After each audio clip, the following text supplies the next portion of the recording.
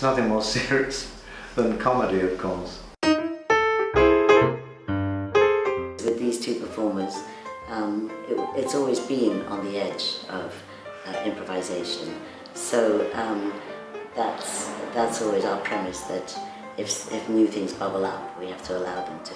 And I think that's the excitement of never knowing exactly what's going to happen. I then plucked up the courage and said to Edward, I think if you're up for it, I think there might be a more interesting show, which is based around the fact of you having the stroke and not playing King Lear. Yes, I think he just said there's more interesting show that I do not.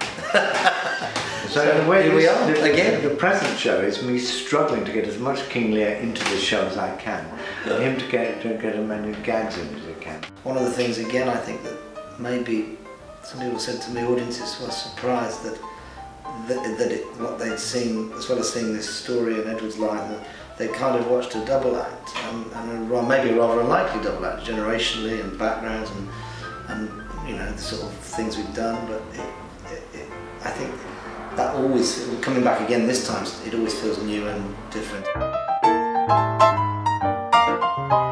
Any ideas that anybody has for a tall, thin man and a slightly less tall, less will be gratefully received.